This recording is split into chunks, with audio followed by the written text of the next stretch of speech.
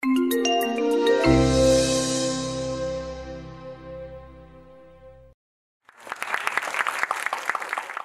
it's been 1 year since Crazy Rich Asians in Asian August. And actually, almost exactly 1 year ago, Asian Google Network brought John M. Chu and Henry Golding from Crazy Rich Asians to Google. So I'm actually very curious, Kevin. Can you speak to your thoughts on how Crazy Rich Asians has impacted the role of Asians and Asian male in entertainment? Yeah, I think Crazy Rich Asians was a great jump off and starting point for not just Asian males, but Asians in general. It created a big wave of opportunity from people in the industry that I know of. Our stories are being heard now. It seemed to have been proven with the American dollar and the dollar that we want to see our stories. Because before that, we didn't really have much, right? And so I've seen in my own career where I've been given opportunities now in not just modeling, but TV stuff or YouTube or like even being here because of something like that. Because before Crazy Rich Asians, I'm telling you, it was like silence. It's like I had to be screaming and knocking on the doors of people to try to get my foot in the door, an opportunity or anything. And now it just seems to be like, oh, we want you to come here. Oh, can you do this? Can you collaborate with this person? And it really just shed so much more opportunity that I can't even describe, because it was just like all of a sudden it was like, well, why didn't you see us before? You know what I mean? This movie. Why did it take something like this to have it happen? But it's happened, and it's definitely impacted not just entertainment, but also fitness and social media, influencing all of that. That's awesome. So you also have your own movie that came out. So let's talk your documentary. So first of all, who here has watched The Ugly Model? Awesome. Shame on you. No, I'm kidding. So please watch it after this talk. But I'd like to learn a little bit more about how this actually came about. Sure. The Ugly Model came because I think it was like 3 or 4 years ago. I was still living in Philadelphia, and I was just getting into my identity and hanging out with the Asian culture in Philadelphia. Not the Asian culture, the Asian community in Philadelphia. And my friend had this not project, it was a Q&A with Jeremy Lin at a basketball game. And she said, you should come, you should talk to him because you're all about Asian men and their identity. He's a perfect role model. And I was like, yeah, but I got a date. Priorities. I was like really decided, like, should I go on this date with somebody that I actually never met yet, but it was like, or should I go meet Jeremy Lin and I can make use of this and to meet like an icon and a role model, and ask him about Asian identity. Because I know for me, people will look at me and be like, oh, he's a model, he's fitness guy, like his last name's Kreider. He probably doesn't face any of these discriminations or feel the way an Asian guy does. And I'm like, well, if I do, I wonder if somebody like him does or has seen it or experienced it. And will he actually speak up and voice it more? So then I decided to go there and I did a video, and I had my friend Erica videotape it. I didn't know where it was going, but I was like, oh, I have a YouTube channel. Let me just put it on there and see what happens. And so when I asked him the question about like Asian men not being sexy or seen as masculine or attractive, and then his response just like took off. And this is before Crazy Rich Asians came out. And then all of a sudden things started to happen for me there. Then all of a sudden in the Korean adopted space, the producer, Bianca, is also a Korean adoptee. She came to Philadelphia just coincidentally. And I told her about this video that I did. And she's like, oh yeah, I saw you. I have a friend who's also a director and she's looking for a new movie. I think this would be a great subject to do. And I was like, wow, yeah, I never thought about making a movie out of it or something. And so she's like, yeah, you could be like the main character and we'd follow you and these people that you've met in your life and share your story of the Asian male identity. And so I personally was a little hesitant because I think it's a big responsibility in a sense, because I want the message to be right. And I want the story to be something that Asian men can be proud of. And so, and then people like, we asked Jeremy, we asked my friend Guy Tang to be in it. Brian Yang and all these people, and it's like, we're putting these people on the line. Like I hope it's something that they can be proud of too, and the message is there too. So that's how it really came to line, just by go on a date or meet Jeremy Lin. And really, at that time, it seems like an easy question to answer right now. But at that time, I was really debating it, But I realized it was like, okay, there's this once in a lifetime chance. And to tell you the truth, it really was, because now he's like going to China, right, to play basketball. I wouldn't probably have that opportunity again. You got a lot of comments on that YouTube video that you posted. What was the most surprising one? Oh, man. It was repetitive with the surprising comments of like, even not just Asian men saying they felt that way. I think what was most surprising was that it was all types of minorities feeling that way, even though I wasn't sharing from the like the Black identity, LGBTQ, whatever, or female, right? Like it was the same experience and same feelings that we were going through. And that was the most surprising, because I really thought I'd get only Asian guys caring about this or saying things, and to hear that even Asian women were like, wow, I didn't think somebody was telling my story. I was like, wow, this is cool. Like this is a bigger topic than just Asian male identity too. And I thought that was the most surprising for me. Super cool. So after the film came out, how have things changed for you personally, professionally? The Ugly Model, right? Yes, The Ugly Model. So a little bit of a personal information. Well, it's not personal anymore. I'm going to air it. But my a side of my family didn't really understand it, because I'm adopted and they're white, and it was actually really more my mom's side, and she was just like, no, I don't see it. I don't think that. And it was like one of these things where she's like, I don't agree with what you're doing or saying, but I support you and I love you. And then when she saw the documentary, everything changed. I think it's because she saw how many people were affected by it and how many people could relate to it. And then she saw all of that on the big screen, that she's like, oh man, it's not just Kevin. It's not all in his head, right? It's not something that you just get over on your own. And I think that was a huge thing, that if it could change her, even though she's my mom, I feel like it could change a lot of people. And so that changes my own personal family dynamics alone. Some other things that change is that all of a sudden a lot of Asian entrepreneurs from all different fields, like reaching out to, or they're reaching out to me, we're collaborating, we're coming up with ideas to get the messages out, or like do talks, or like do these types of things. And it's just unbelievable, the collaboration and the willingness to actually help each other out, whether you're in entertainment or you're in education or you're in tech, just to help each other out. It's just unbelievable the support we're getting now. That's awesome. So talk more about that, the support across the different industries. So we're here, obviously all working in tech, working at Google. So this film empowers Asian men. Yes. What are some transferable takeaways for all of us here in the audience and also in the live stream?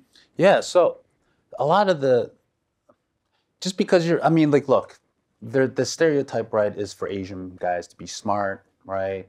A lot of tech people, right? And that's the thing. It's pretty awesome. I mean, you guys work at Google. You guys are making crap happen, right? Stuff happen in the world. I think the major takeaway, though, is that you could actually jump off of that because you have a great opportunity. You work at Google. You have a voice. People, I mean, for me, I don't even work at Google, but when I hear somebody works at Google, I'm like, all of a sudden, like, yes, what do you have to say? Like, what, you're a person of authority, whether you realize it, to like people. And I know there's like 100,000 people that work here, but it's still like, it's pretty amazing. And I know nothing about tech. But what I was going to say is a lot of people feel like they might be stuck at their jobs, or are they doing the wrong thing? And I say, no, you're really doing the right thing. Like, my thing is, I've met so many people who took the stereotypical route, like finance or tech, but they're doing amazing stuff. They're like backing up projects. They're going to speak. They're going to collaborate with people. They're helping people. They're funding. They're elevating. They're creating their own organizations, right? For instance, somebody in tech, Byung, he's like an associate producer of the documentary, and he's been nothing but supportive to help get this message and this movie out here. He didn't quit his job, you know, but he's doing something in addition to helping out the cause and a belief that we have and getting the message out there and representing right. And he's not just, he's taking action, you know, people, you have a chance to actually take action. You know, you pretty secure and comfy here at Google, right? I mean, I heard, you know, like apparently putting coffee in your own cup is like kind of a big deal. You're like, oh, somebody doesn't make it, you know? I'm like, you guys are living pretty comfy. Use that comfort to actually go out and do something good for what you say you believe in then, because you have that opportunity. Somebody like me, it's a little bit harder, you know, because like I do a lot of this and I don't have that comfort. I'm more entrepreneurial in the sense of like I don't have a 9 to 5. I have my own business and brand and stuff. So I don't have that ability to like consistently have money to like fund in projects that really need it. You know, so for instance, a friend of mine, a couple of them started Gold House. I don't know if you guys know what Gold House is, but they came from like engineer and tech backgrounds, and they super succeeded. And they're still working, but they're also a part of a nonprofit that helps get these movies and these media changing, and to also help Asian men get real leads in movies and fund movies like that and help the success of the movies coming out. So not only can you like just go out and do the movies, you could also, I don't work for Gold House, but I know a lot of people will also help fund the tickets and help the nonprofits to help get movies like Crazy Rich Asians, Searching, Always Be My Maybe out there. They've been working on projects like that, and you can help out. You have the ability and power to, and that's where I just feel like the opportunity is for all of us to help out in that way. I think Asian Google Network's done a great job by bringing different folks across different industries. So recently we had a food-related talk with all Asian entrepreneurs. And of course, we have you here today. So we hope to have more of those conversations. But I do know that a lot of folks I've spoken to at Google, they want to get more insights on how they can actually get involved. We hear about all these things, we come out and we support, but some people want to do more. So do you have any tips for us? How do we get more involved with everything you just mentioned? Yeah, I mean, you can get involved. It's a simple conversation with somebody, right? I think the biggest thing that we're missing is more like mentorship, actually, especially for the younger generation. I know some people don't, especially some guys, it might be scary to talk about your vulnerabilities, your insecurities about being Asian, or feeling inferior or insecure about it. And the thing is, even though you might be over it, you could help somebody who was in that position that is still there right now. And I think that's what at least I find myself and other people getting short-sighted, is that there's other people that need your help. And just because you feel good about yourself and empowered doesn't mean other people don't. And I just feel like sometimes we forget that, and we need to mentor others that are in that same position that we were. So that's the simplest and easiest. It takes nothing from you, doesn't cost anything, just takes some of your time and wisdom. Share that. Other things you can do is actually show up to good stuff, right? What I mean by that is, show up to a movie that looks really good, that is produced by Asians or has an Asian male lead, right? Or has your favorite Asian actress or actor in it. And really go there and voice it. And the thing that I hate to see, though, is for you to just show up to a movie just because it's all Asians, though. It's got to be good. You know, I've talked to some directors who, sorry, but like it was pretty crappy, some of the movies, and they're like, "What? You need to show up," and they're like talking to us like, "You need to show up and buy." But I'm like, "Yeah, but you got to make it good." You know, like I'm not gonna sit through this boring movie like and promote it and it's no good. You know, it's got to be really good, and we got to put our best faces out there. For instance, there's a movie, and I'm not promoting it, but it's just like this movie, Searching. John Cho, phenomenal. So Have no clue why it didn't really get this box office smash the way I believe it deserved. But here I am sharing about it now. So maybe you'll go see it, right? It's a very good movie. There's some other ones that I'm not going to talk about that I thought were crappy, but I'm just not going to talk about it. So that's the way to go for me. Because this is going out to a lot of people, so I don't want to detriment like a good movement, because it is good that what they're doing. I don't see I see the benefit from having movies, no matter what, in it. So you can do that. Other people are funding independent movies too. Like I said, associate producer helped out with funding and promoting it. I mean, Byung was doing some of the groundwork, like literally going out there in the film festivals and handing flyers out. I hate to sound like this. I don't know too many people who have like the humility to do that. Some people think, oh, I'm too good to do that. I'm a producer. This is for somebody else. It's like, no, we need people to do that. Volunteer. I know people who volunteer to help out. This is volunteering, right? So volunteer your time if you can. Great tips. So I'd like to switch gears a little bit and talk about mental health. So in the Ugly Model, you went through some issues when you had alopecia and you actually skateboarded from LA to New York. I just put a wig on. No, I'm kidding. It's not a wig. It looks very real. So I think for a lot of Asians growing up, mental health was a very bit of a taboo subject. So I'd love to hear your thoughts on that, sharing a little bit about your perspective, what you went through. Was that the Eat, Pray, Love journey that you were hoping for? Yeah. What were your takeaways from that experience? So I'll try to answer all four of those. It was not the Eat, Pray, Love experience that I had hoped for. Even going to Bali was not the Eat, Pray, Love experience I had prayed for. And mental health is a huge, huge thing for me because even when I lost my hair from alopecia areata, I was still having the modeling career. I was still fit. I had a full head of hair, and I was super inside anxious, anxiety filled, like pissed off, about everything because internalized self-hatred and not having a voice and being marginalized for everything and telling everything's in my head, but I didn't think I was crazy, but then it led me to being crazy a little bit. And then when you have nobody to talk to or understand or relate to, you feel even lonelier. And, they're finding that loneliness and isolation is just as deadly as like cancer, or smoking that causes cancer. It's just as bad as that. So no wonder I went crazy, and I think a lot of people think mental health is just as easy as by saying, let it go. And I'm like, it's not that easy. Well, how? You just let it go. Take a yoga class. And it's not that simple. I was only doing yoga when I lost my hair. So if I were to attribute mental health, I'd be like, yoga makes you crazy, you'll lose your hair. But that wasn't it. It was all in here, but nobody taught me anything about mental health. And the stigmatism around it made me even not want to talk about it even more. And so I know in the Asian community, speaking about mental health is a faux pas, which is French. So let me bring it back to English. It's not allowed. It's seen as something weak.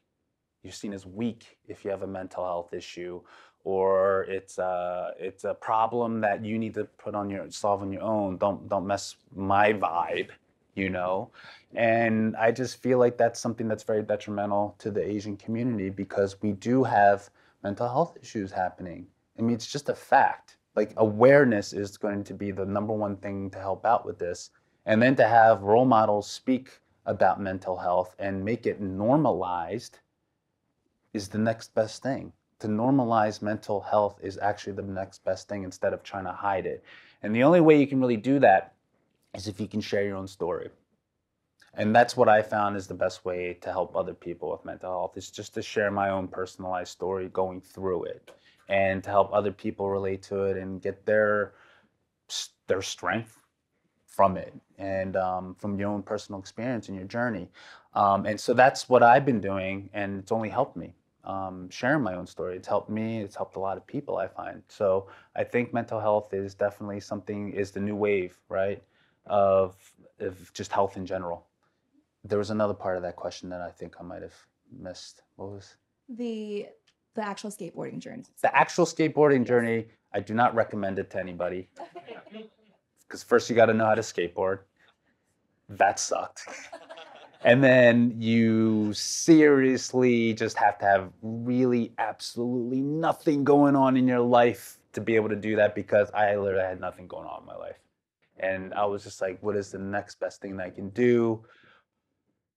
I was hoping for this, like you said, Eat, Pray, Love experience that never came. For those that saw the documentary, I really thought something magical would happen, something cinematic, or, right? And I'd be okay with either one. I really was. And yeah, the worst thing that happened was I came back to Philadelphia with nothing, with my dad kicking me out of the house. And so that's not an Eat, Pray, Love story. That's it's more like a rock bottom story, I guess. And I didn't know that's where it was leading, to tell you the truth. I thought it was going to lead to something really great and for me to self-discover about myself. But then I realized all this physical activity, I was really just kind of using that because that's what I've done best my whole life. But I was avoiding what was going on in here, what's going on in here, and instead it's just like just sit still, stay where you are, work this thing out, and that was actually the best thing for me. So I'm not saying I would never do that again because it led me to like fudge.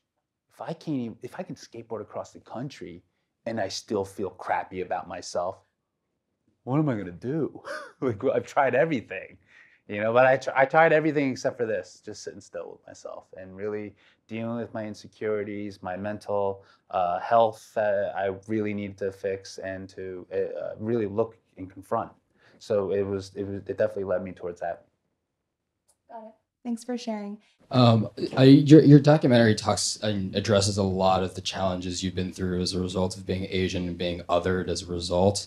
I'm interested in, from the standpoint of adoption, how do you feel, or how do you think about the role that has played in your view of the world, and how has that changed over time?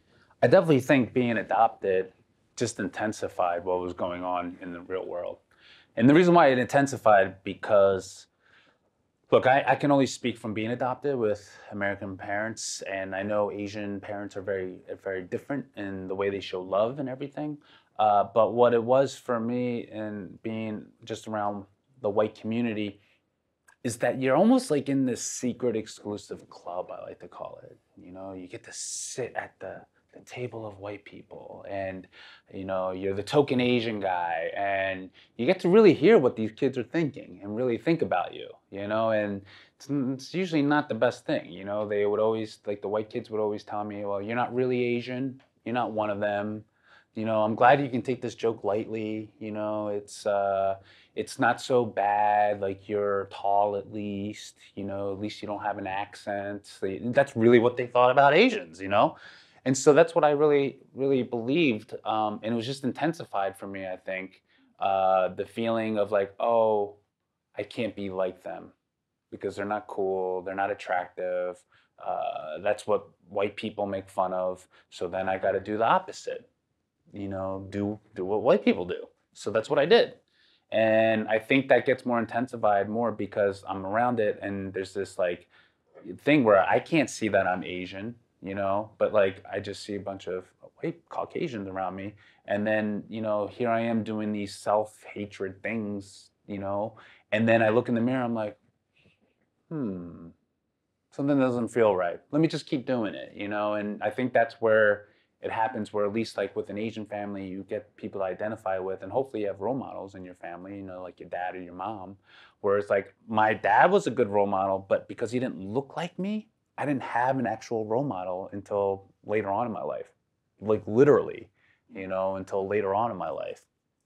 I think actually I have another question to go off of what you just said. Sure. So, growing up, I also grew up in the Midwest, and there was literally no other Asian people, and I never saw role models on TV. And I think we had this discussion a year ago when Henry Golding came. And the question is, would that movie have been as successful if the male lead was full Asian versus half Asian? So we had talked about this very briefly before the talk. So can you share your thoughts? Yeah, so I thought there was a great opportunity for Crazy Rich Asians to put a full Asian male lead in this movie. Because it was going to be a success. There was huge hype about it before. I'll just get the elephant out of the room. A lot of people are afraid to talk about this subject because They're afraid of stepping on the toes or upsetting the successful half Asian, half white male leads right now. The thing that I have a problem with, and it's an open discussion more than anything, is the fact that now for Asian male leads to blend in Hollywood and media, it seems like you have to have a little white in you. And there's the thing where the Happas, that's what Koreans call half Asians, half whites, say, well, we're not accepted by the Asian community because we're this and that. And I'm like, actually, no, you really celebrate it.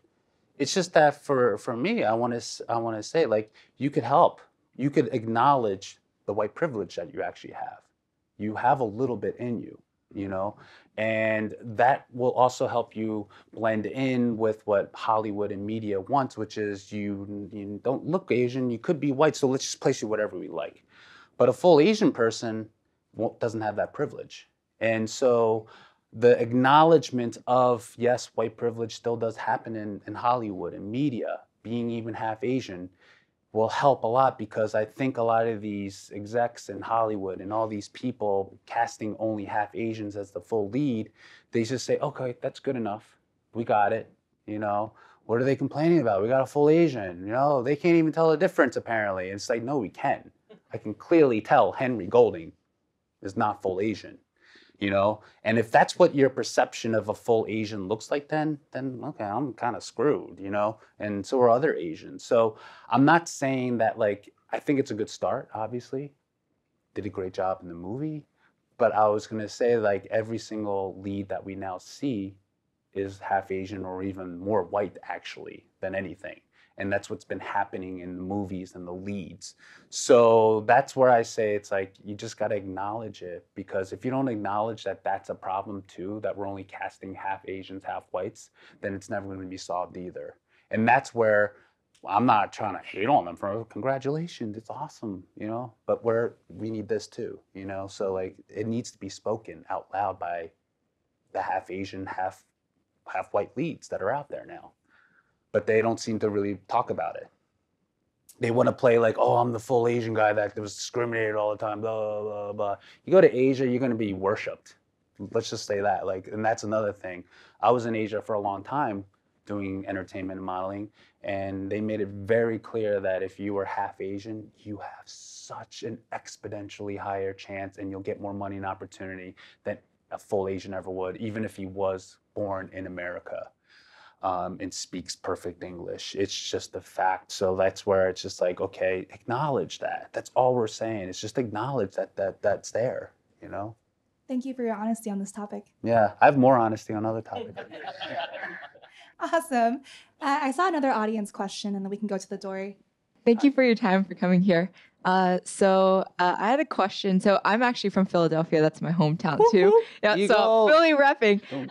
And so I obviously have to watch your documentary. Yo, still didn't watch it.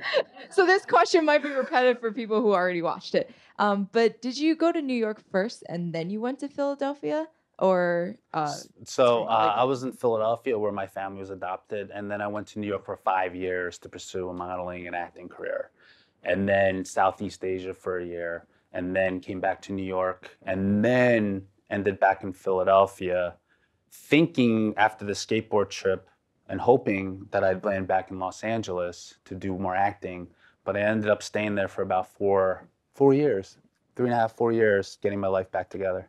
Okay, so did you do your schooling, you said? Oh, my college education? Yeah, that was in Philadelphia as well. I went to Temple University. Oh, same. Woo! Woo! Owls! Okay. If you graduated within the last 5 years, you're much smarter than me. Back then, it was easy to get into. Now it's super hard. So, and I had a more general question too. What's your experience like as an Asian in, say, the East Coast versus the West Coast? Because I also moved here from East Coast to West Coast just for the job. How recently? Almost a year now, not yet. Me too. Okay, so yeah, I've spent about a year here now. It's huge. It's massively huge difference from the West Coast to the East Coast. For instance, East Coast are more active and they're more blunt about these types of things. And the West Coast, it seems like we kind of dance around the subject a little bit, but we don't really talk about it, right? So my thing is, people are more laid back about here, But I also don't know if it was as intensified because there are more Asians out here. It's easier to find a community. But I also get a little confused because all the racism and the prejudice and all the stereotypes came from here. Wouldn't you be more active in it? I thought, because all Hollywood content comes from here, right? A little bit from the East Coast, but we talk about it, and they're a little bit harsher on the East Coast. It kind of hurt a little bit that they have to work on that. I'm not saying that. But on the West Coast, it's kind of like, dating on the East Coast, from my experience, really sucks compared to the West Coast. I'm being serious. Like, I just find the West Coast such more laid back, like when it comes to like just wanting to meet up or date, or like standards of dating are a little bit different, And it's just like, I told a lot of people from the East Coast, I'm like, I think I got a little bit of boost of self-esteem moving out here with dating, because it's like, man, it's just such a different way of living, and people are like healthy and vibrant, East Coast, kind of seems like it's snowing all the time, So I'll go. I love the East Coast. I'm just saying that it's just very different vibe dating over there and stuff. Yeah. Regarding the Ugly Model documentary, is your goal to challenge the current beauty standards to include Asian American men, or to reject them due to the basis upon which they were formed? Rejection. No, I'm kidding. It's good for the spirit. No, obviously it's to include Asian men. Absolutely. 100% to include Asian men.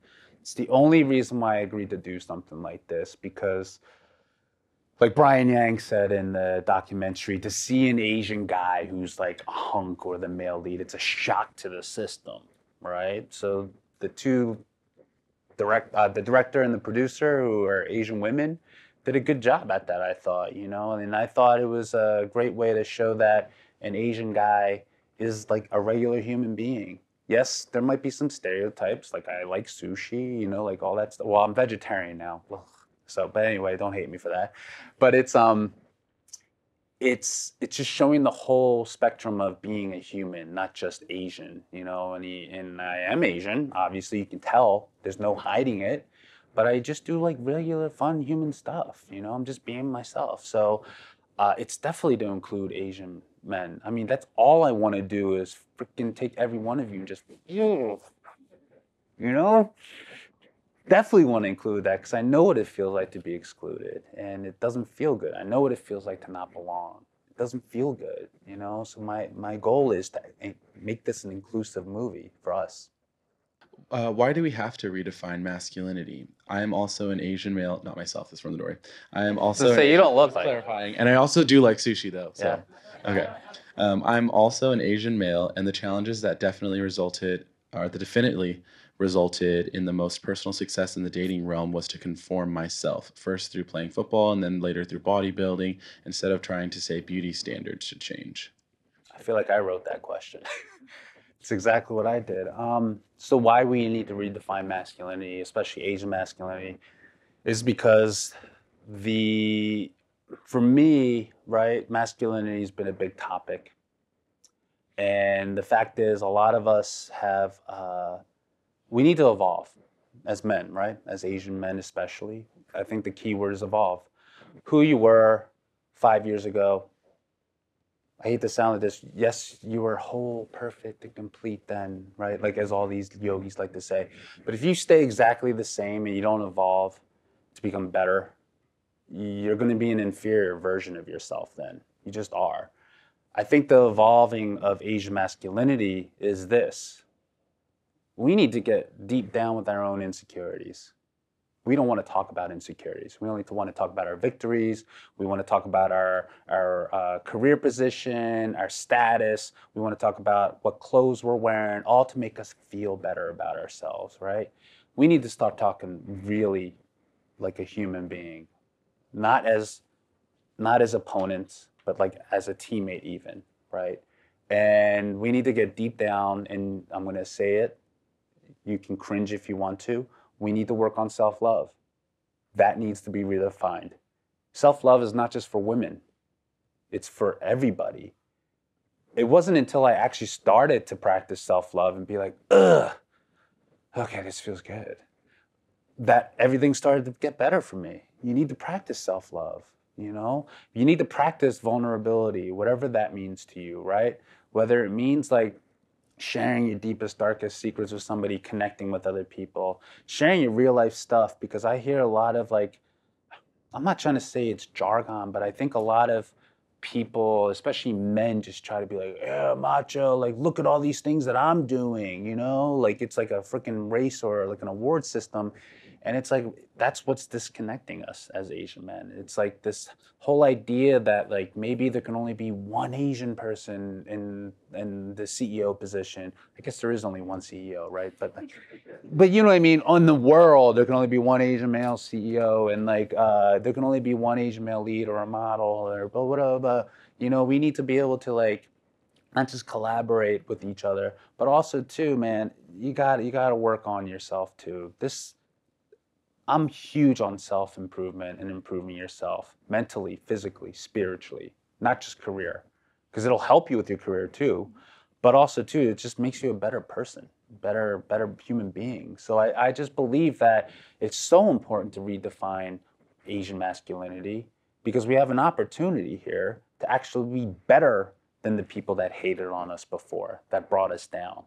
Because I think being Asian is going to be super cool soon. I mean, it already is, but it's going to kind of be like superheroes, you know? Like everybody made fun of me when I was a little kid for liking superheroes. Everybody made fun of me for being Asian. Now superheroes are amazing. Everybody's watching it, right? Soon everybody's going to want to be Asian like that guy, you know? He's trying to pretend to be Asian, you know? That's that question. We know you got FOMO, you want to be Asian, you know? But it's like that, it'll happen. It's just that we have an opportunity to really make a great impact by being an evolved version of what I feel like a man should be, which is caring, loving, compassionate, vulnerable, more sensitive. You know, you don't have to cry when you see a sunset, you know, but it's just like be more sensitive and value the things that really matter. At what point in your journey did you really think about self-love and did you start embracing that concept in your life? Yeah, the part of my journey actually was getting sober. It was about 4 years ago. I didn't really know what it was, you know.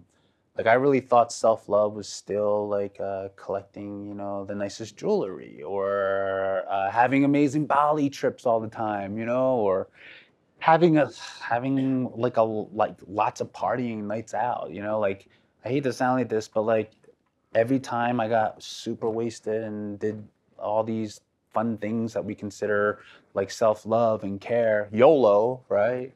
Was actually harming me. It was destroying my soul inside. You know, obviously I think everything in moderation, but our version of moderation isn't very moderate in America, right? We're the country of more.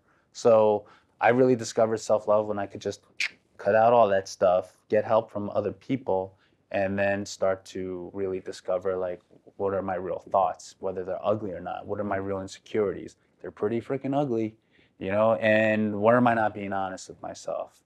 Where do I have to clean up my past, you know, because I used to hurt a lot of people back then, you know, emotionally, not physically, but emotionally and mentally, you know. So what do I have to do to clean that stuff up? And then what am I going to do to give back to my community or give back to people? So that I feel like was an act of self-love for me, you know, because when I gave, I also got something in return. So that was an act of self-love for me. So speaking of community and lifting each other up, you just mentioned that there's a perception that there's only one Asian CEO, one Asian model, only one role. So how does that play out in the grand scheme of things? Like, so obviously you want to love yourself, but how do you also build this community where everyone's actually lifting each other up when we see with our own eyes that there really only are X number of spots? Right. So I call it the token Asian syndrome. You know, there can only be one. Some people call it the Highlander, which is there can only be one at the table. I actually feel like that's just something that has to be busted down. There are lots of Asian people empowered right now who can also help out and who have freely given opportunity to the Asian community. I just feel like we need more people like that. And there are people at the top who can do that. And hopefully they'll hear this message and be like, yeah, I should do that. There's nothing wrong with looking at two candidates and being like, oh man, I like that guy. He's Asian. actually, I'm going to hire him. You know what I mean? And you're Asian. There's nothing wrong with that. Look, we all have those thoughts. We know what's going on here. White people have been doing it forever. You know? Like, I hate to sound like that, but like, you're no different.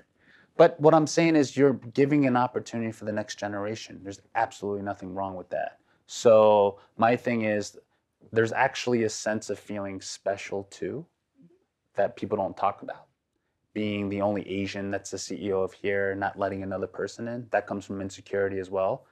And we need to actually have more humility to realize that we're actually not giving other Asians opportunity from deep set of insecurity, feeling we're not going to be special, feeling our positions are going to be taken away. Your position will be taken away if you suck at your job.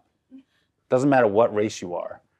It's definitely not going to happen because another Asian person is there and they're good at your job. You just got to be better still, you know? There's nothing wrong with that. So I would just say, like, yeah, it takes a lot of self-awareness to realize, like, hey, man, I really do just want to be the only Asian up here because it makes me feel good. That sucks. But if you can be aware of that, we can change that. Thank you for being here.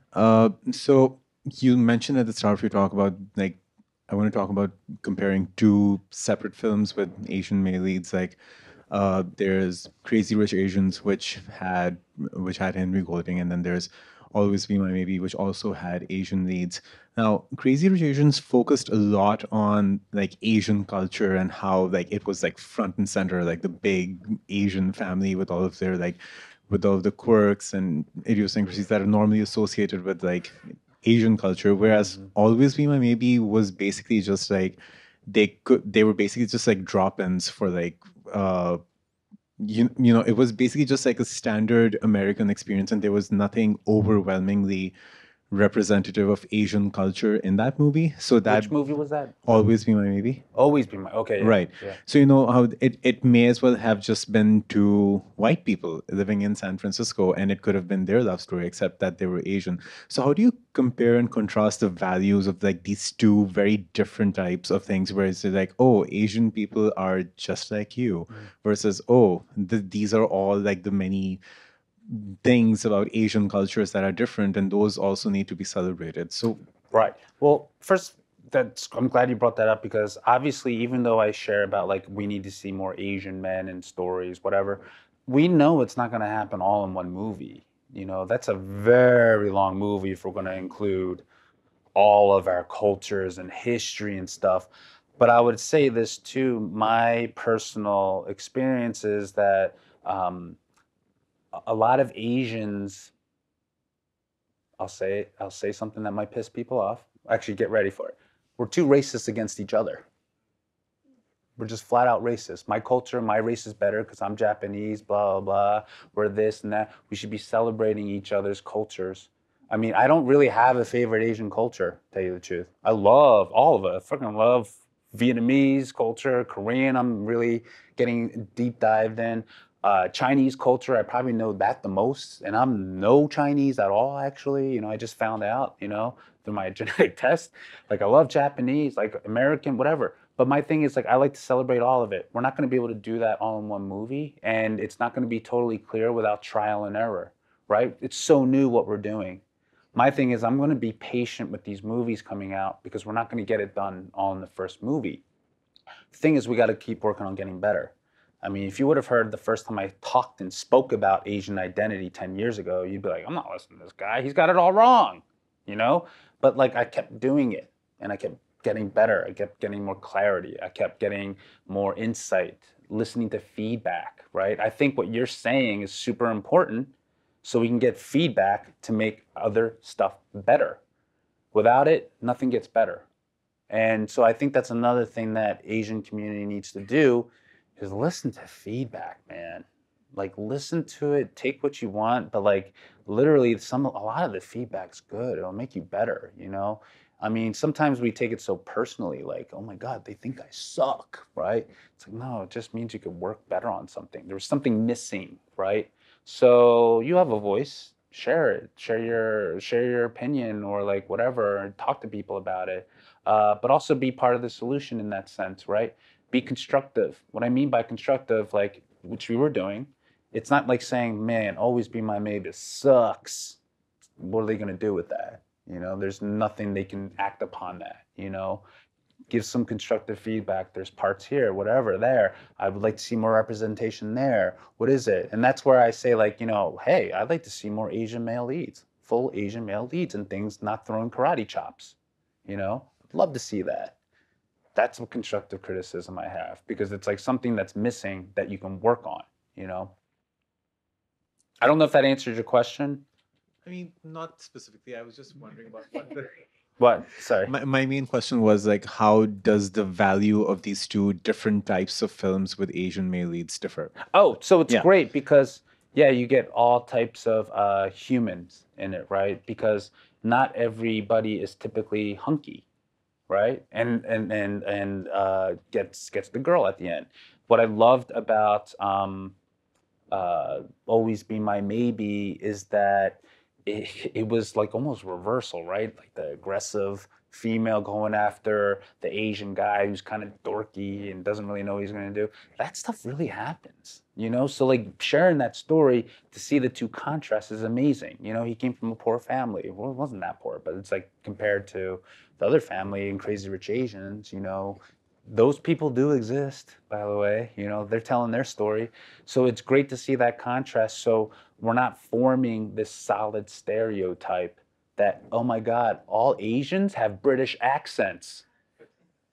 You know, like, so it's good to see the contrast of like, yo, this is a cool guy who raps, you know, does this stuff. And it's cool, like, it's fun. They're making it fun too, you know? That's what the best part is. And so you need to see the contrast. And that's why I think it's so important. And it's good to see that.